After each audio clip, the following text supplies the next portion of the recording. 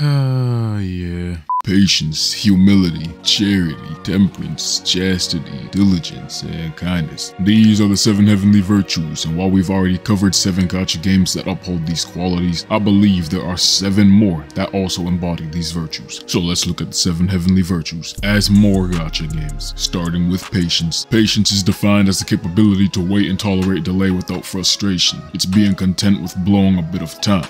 Guardian Tales is a gacha game with a straightforward plot. Protect your kingdom.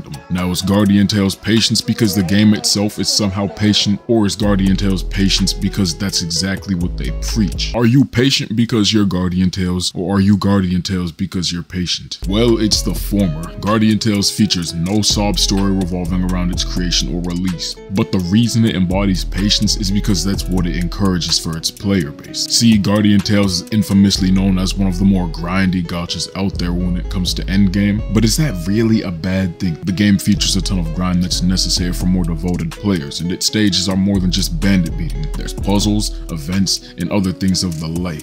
Now, while it's fair to say that this isn't particularly noob friendly, you can't say that it's not directly aimed at those with a patient being. They say you are what you consume, and to have a player base made of patient people means that the game they're consuming themselves is also patient. Do the mental gymnastics yourself. This isn't that hard to understand. Humility is regarded as a modest opinion of yourself. It's fair judgment, it's lack of egocentrism, and it's a lack of boasting. Limbus Company is a Limbus Company sleeper agents activated. Limbus Company is a turn-based psychological horror RPG that revolves around a group of sinners. Now, Limbus Company is a game that you may have never even heard of, and that's a massive reason why it's actually in the humility position. But putting that aside temporarily, Limbus Company is a game that's created by Project Moon, who also actually has a few other games. It seems that Limbus Company takes place directly after the ending to another one of their games, so if you're one of those lore-heavy players, then go check out the other games by Project Moon. But as for me, I had to go check out Limbus Company for myself after the Project Moon spawn seeds, and my comment section adamantly advocated for it. Despite being known as a gacha game, I feel like Limbus Company is a bit unconventional in that regard. LC doesn't follow the typical gacha gameplay loop of get character, grind character, play story, pay money to get good, rinse and repeat. See, Limbus Company is a bit more story-centric and requires a bit more grinding. Spending money won't really get you anywhere in the game, and while that may seem off-putting to some, seeing as this is a gacha game, it's also a massive turn-on.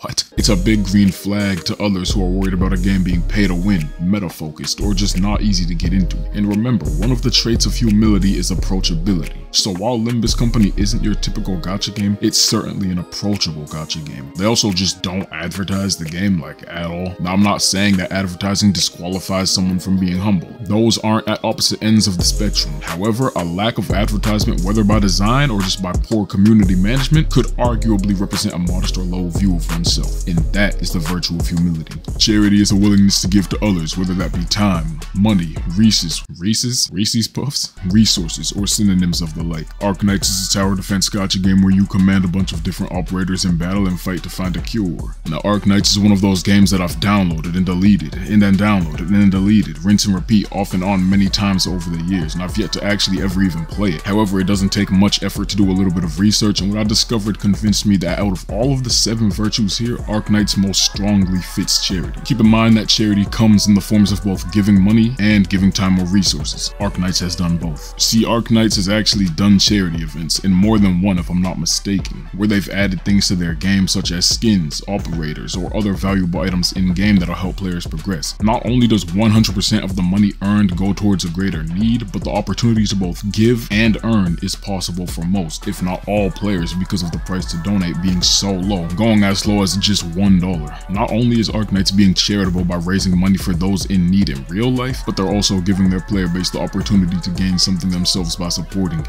Of all 3 parties involved in an exchange like this, there's quite literally no loser, and if there hypothetically was, it'd technically be Arknights themselves. But instead of canceling their charity events, they continue them, as well as be very generous with what's already obtainable in-game, like currency and beginner banners that help new players get started. I don't think this one needs much more explanation. If more gacha games had the same charitable mindset as Arknights does, then perhaps gacha as a whole would receive a much better reputation. Temperance is self-restraint and discipline. It's taking things in moderation and considerately. Temperance is synonymous with abstinence, and while that's typically with alcohol, it could extend to other areas as well. Dragalia Lost is a gacha game where you do stuff. There's a lot to this game's story, but the reason this game places intemperance is because of one major reason: the gacha system. People love complaining that gacha games are too pay to win without realizing that this is exactly what a gacha game is supposed to be. But on the other hand, it's possible to end up with exceptions and outliers like Dragalia Lost, who encourages appropriate spending. See, there are games out there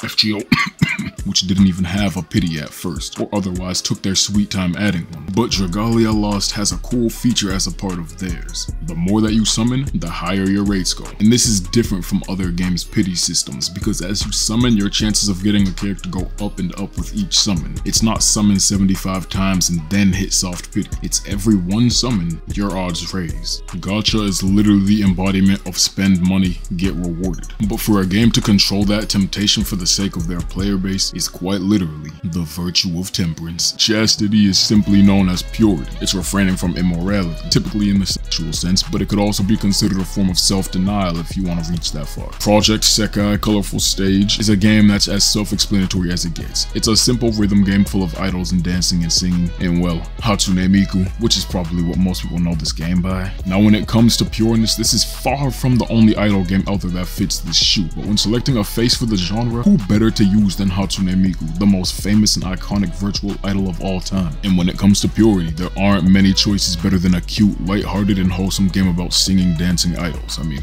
it's an idol game. What's the worst that could possibly happen?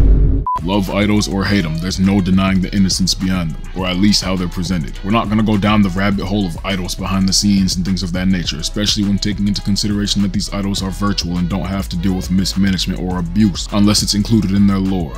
Okay, I'm not making a very good case for myself here, so let's get to the point by making something clear. Between these two games, I think they are both very strongly fit for the virtue of chastity. It's really just a matter of preference at this point. But seeing as they're just for fun games, they're colorful and vibrant games, and they're not sexualized games, these singing, dancing, idol rhythm gacha games have taken over the chastity position. To be diligent is to be careful, considerate, and accurate in what you do. It's less about putting in lots of time and more so about putting in thorough and effective time. Punishing Grey Raven is a gacha game where you take control of a team in a fight for control of Earth. That said, PGR has often been compared to Honkai Impact 3rd for reasons. So if you enjoy HI3, then PGR may be something you want to give a try if you haven't already. But I didn't bring up that comparison for no reason. You see, Honkai Impact 3rd has been known throughout the years as the gacha game with the greatest combat system of all time in the gacha scene. It was the Michael Jordan of gacha games, until Punishing Grey Raven dropped, until the LeBron James of gacha released. Now hang on, Impact 3rd glazers, relax. I'm not calling PGR the better game. I actually still think HI3 has the better character development, better story, and is just simply better in a lot of regards, to me personally. But when it comes to combat, I'm a firm believer that PGR has dethroned HI3 as the greatest to ever do it. The battle mechanics are excellent. In gacha, most games will settle for turn-based combat, click a few buttons combat, or otherwise automated combat. In order to push the limits of what's possible in gacha and create combat at a level beyond what a mobile game should even be capable of requires a great deal of thorough effort. This is the virtue of diligence. Kindness is friendliness. It's being considerate, generous, and compassionate. Kindness is simply a love for others. And when it comes to gacha games exhibiting a love for their player base, there are a lot of good choices as well as bad ones, but I feel that Epic 7 falls somewhere into the former. Epic 7 is a gacha game where you battle against the archdemon who's destroyed the world 7 times now, hence the name. Epic 7 is a game that's put in a lot of work into creating a space that exhibits just how much they love their fan base and players. The gacha is surprisingly reasonable, and I say surprisingly because reasonable and gacha game don't usually go hand in hand. The rates are actually not too abysmal, and even if they were, the game is pretty free to play friendly and grants players a good amount of currency to get whoever they want. The overall design of the game feels like watching an anime rather than playing a game, and it's very pleasing on the eyes. And here's a massive thing about Epic 7 that other games don't do. Units do not get easily power gripped. You see, rather than releasing OP units that need to be nerfed later on, Epic 7 tends to release more reasonable characters and then proceed with buffs or nerfs moving forward. The point is, Epic 7 is a game that's extremely considerate of their fans and recognizes that not everybody wants to or is able to slave away for the meta. So, to avoid that problem, Epic 7 makes summoning for units easy, but also makes the meta more of an opinion rather than a set in stone fact. Overall, the game is extremely caring of their players, and the development team even takes advice and critique from players in order to improve. When it comes to embodying a love for others, Epic 7 is the virtue of kindness. You can find all of these games yourself through a quick Google search, so go check them out if you want to play any of them. What games would you substitute in for any of these 7 heavenly virtues? And go check out the 7 deadly sins as gacha games, as well as the 7 heavenly virtues as gacha games part 1, both linked at the end of this video. Sub up and pay attention to the community tab where I like to poll and see what the Blazerson Nation is feeling. But I'ma catch y'all boys